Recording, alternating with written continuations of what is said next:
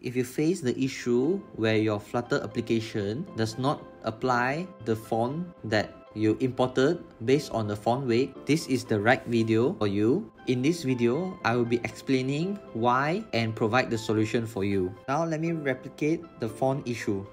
As you can see here, I have added two different fonts into my Flutter project. And in my prospect.yaml file, I have assigned a weight value 700 to my bold font.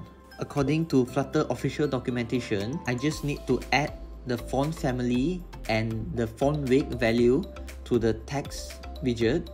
Then the text widget will apply the bold font. But when I hot reload, I found out that the font weight is added, but it's added on the regular font. It's not added on the bold font, as you can see in the simulator.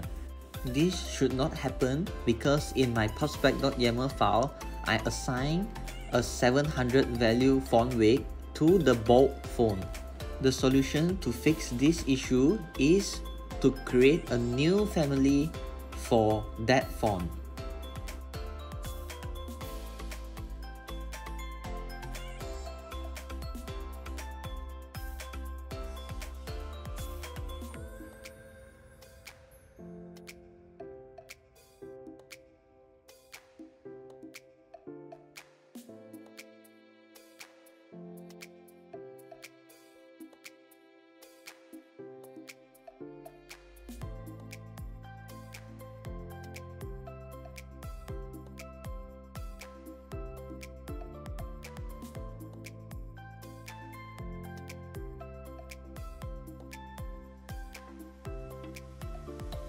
Now, as you can see, when I change the font family value to the new bold font, you can see in the simulator, the custom font has changed to the bold font. This happens because of the content in the font file. Let me introduce you to this website called fontdrop.info. This website allows you to check the info or the content of the font file.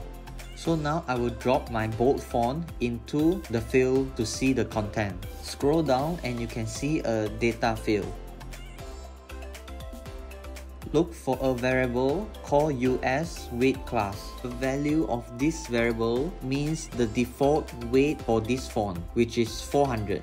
So in the example just now in the Flutter project, when we assign a 700 weight value, it doesn't override this value, which is why the weight is added to the regular font instead of the bold font. If you have any question, feel free to comment below. See you in the next tutorial.